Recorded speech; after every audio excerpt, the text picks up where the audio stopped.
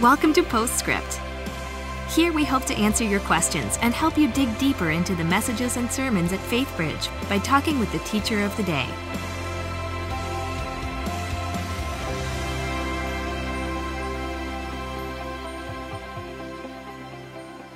Hi, and welcome to Postscript. I'm Luann Riley, Grow Group Director, and I'm here with Adam McIntire, our Young Adults Pastor, and he just brought a message in the Vibrant series from 1 Peter. Welcome, Adam. Thank you so much for having me. Okay, what a great message. And actually, between the promo video we did about Lent approaching and your very thought-provoking sermon, we have a range of questions that have come in today, so I'm excited to ask them.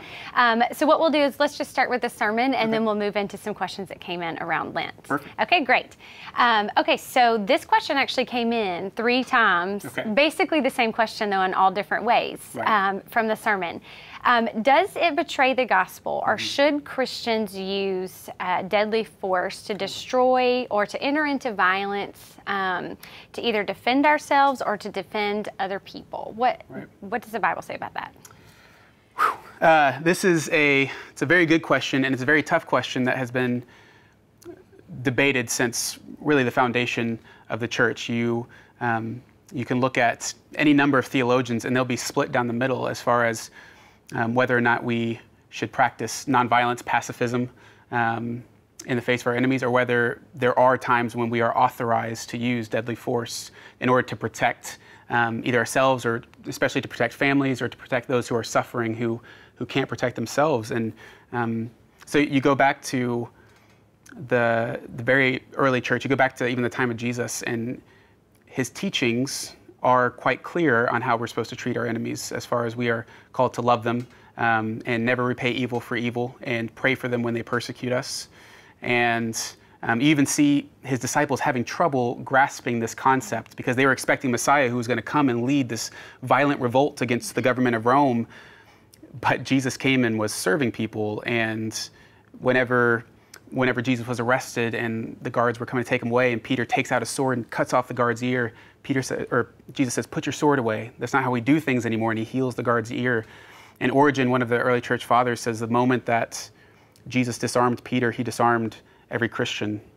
And so for the first few hundred years of the church's existence, Christians were not allowed to take part in the military. However, things began to change over time. Eventually, Constantine took over the church, or took over the state of Rome. He became Caesar, and he adopted Christianity as the official state, or official religion of the state. And at that moment, you see feelings towards war and violence begin to change. And so then, for the last 1,700 years now, there's been a lot of debates as to whether or not Christians are allowed to. And you look at the Old Testament, and you see God authorizing war. You see God, in fact, commanding his followers to go to war. And so it's this really tough thing to figure out. And so that's really a big non-answer, essentially, as far as, and I'm not going to have a good answer or a satisfying answer. I can tell you, me personally, through a lot of heartache and a lot of studying, I have landed on the side of pacifism. I myself would try my best to not resort to violence. I know myself well enough to know that I'm not there yet. If someone broke into my house and threatened my wife, I know I would see white, and I would probably lose control and defend her at any cost. It doesn't mean that I think I'm right to do that. And it's hard too, because my little brother was in the military. He was in the Army. He went to Afghanistan. He told me about the horrors and the things that he saw there, and how rough it was. And I'm so proud of him that he did that. I really am. I'm so proud that he had the courage to do that, that he was willing to sacrifice himself for his loved ones here, for this country. That's something I'm very proud of. And so it's really hard to land on one side or another. And so I would encourage anyone who's wrestling with that question to really study it for themselves. There's so much written about that particular topic, with so many different theologians landing on either side of it. And so read it for yourself. Read the words of Jesus. Read the Old Testament. Read all about the early church, and try your best to come up with your own thoughts, your own opinions on it. But Sorry, that was a long non-answer No, there. it's great because it is one of those questions where it's not a black and white. Right, exactly. You know? It's very gray. Okay, so let's talk about just a couple of personal situations that people are struggling with that have come up through the questions. One of those is a woman who wrote in who said that they have a friend at work, and they're a Christian, but sometimes there's things that this person does at work that negatively affects their employees, and she fears that she might lose her job. Help her. How can she handle that? Because she wants to give her hope. Right. Again, that's a tough situation. Paul calls us to speak the truth in love. So this is not something where you just try to ignore it and hope that it goes away. She will need to confront that person and speak honestly and truthfully towards her. However, Pastor Dan gave me some really wise words that someone had told him once, that when you do something like that, you first sit them down and ask, do you trust me? Do you trust that I want what's best for you? Do you trust that I love you? And then you ask them, are you prepared to hear the truth? Like, you basically warn them, like, I'm about to, if you trust me, prepare yourself for what I'm about to say. And so you try to let them know ahead of time, hey, I'm about to tell you something that might be kind of hard to hear. And then you speak the truth to them as gently as you possibly can, but also as honestly as you can. And I find that these conversations happen so much easier in the context of a relationship. Oh, yeah. Absolutely. Of just building the relationship, whether it's coffee or lunch or something outside of the office where you can get to really know someone and have a real conversation to be able to speak that way. You have to earn the right, to speak into that. Exactly. You can't just go up to someone that you don't know. They're not going to listen to you. They don't care what you have to say. Show them that you love them first. Right, exactly. But that person knows you, and if they know that you love them and that they trust you, then they're much more willing to listen to what you have to say because they know that it's coming from a place of love and a place of honest concern for that person. It's good. It's good. Okay, so another situation is someone that has a spouse that's a non-believer, and just feeling like there's constantly strife, there's constantly arguments, and having to remain calm, having to remain cool. What are the right words and the right actions in that situation to help lead a non-believing spouse to Christ? Again, that's an incredibly tough situation. 1 Peter actually talks about that very subject just a few verses earlier than what we discussed today. In 1 Peter 3:1, he says, "Likewise, wives, be subject to your own husbands, so that even if some do not obey the word, they may be won without a word by the conduct of their wives when they see your respectful and pure conduct." So in this situation, there might not necessarily be the perfect words to say that would allow him to see Christ. The best thing to do would be to live in such a way, again, like we talked about earlier, that your hope shines through. To live in a way, she basically needs to live as Christ towards him. She needs to serve him and love him the same way that Jesus serves and loves us. She needs to be the hands and feet of Jesus to him. That would be the best way that he would come to know Christ. And it's difficult because it could take time. It could take a lot of time. And in doing something like that, you are suffering in moments like that. And even to an extent, you're suffering for the cause of Christ because you are having to serve and love someone who might not necessarily know what you're doing, respect what you're doing, care what you're doing. And so you're having to sacrifice of yourself in order to display Christ to somebody else. And that can be an incredibly difficult thing to do.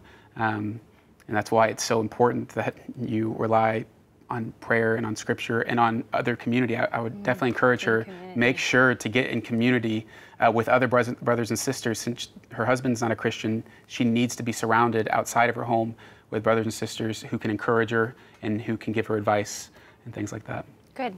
Okay, so let's kind of shift our focus a little bit to Lent.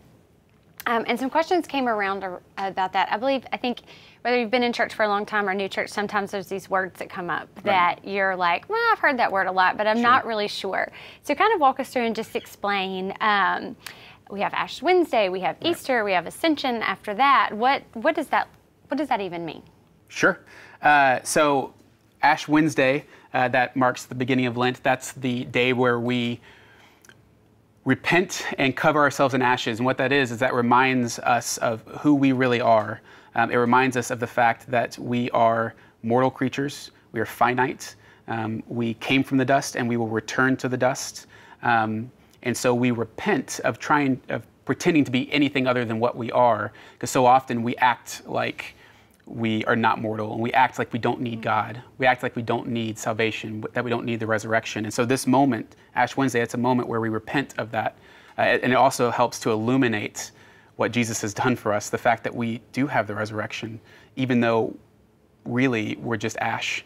We're dust that's going to return to dust, but we have the resurrection because of the victory of Christ. That day is meant to remind us of that. It's also the beginning of Lent. And so with Lent, that marks a time where you intentionally give up, you intentionally sacrifice or fast from something.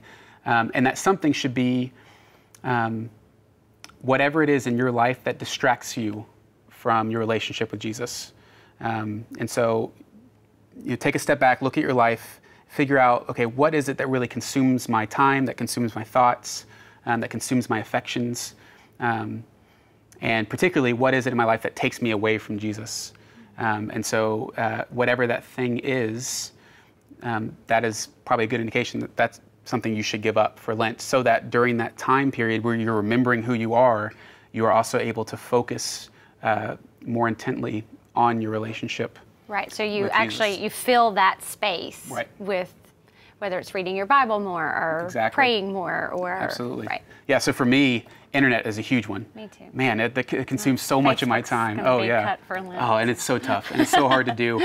But then you find yourself twiddling your thumbs like, okay, I'm not on the internet, what do I do? Well, that's the time where you spend with Jesus, where you read scripture, you pray, you read books from theologians, and you learn, you grow in your relationship with Christ. And so then Ascension Day, so that's... So wait, Lent is between Ash Wednesday and Easter. Right. And then we celebrate Easter. Right, and so Easter, so there's Good Friday, the day of the crucifixion. There's Holy Saturday, his descension into hell, and then there's Resurrection Sunday, the day that he resurrected from the grave, the day that marks his victory. And so that's Easter Sunday. And then after that, we have Ascension Day. And so Ascension is, you can find that in Acts 2, and that is the moment of Pentecost where Jesus ascends to heaven, but then the Holy Spirit descends upon all of his people. That's the moment where you see, it's almost like a huge, crazy party breaks out, and all of the people start speaking in tongues, and all of that crazy stuff starts happening. But that was Jesus fulfilling his promise that I'm not going to leave you here as orphans. I'm going to give you my Holy Spirit. Now all of you who repent, who follow me, you will be given this gift of the Holy Spirit. So I'm with you always. My Spirit is with you always. And so that's what Ascension is all about. Yeah, this is a really sweet time for the church every year. Yes, so I just encourage you to, try it this year with Lent. Try to give something up and draw closer. Well, thank you for your message today, and it's very thought-provoking and challenging as well. So thank you, Adam. Yeah, and thank you for joining us here for Postscript. We'll see you back here next week. Thanks for joining us for Postscript. Help us keep the podcast interactive by submitting your questions during the morning services. Learn more at faithbridge.org/postscript.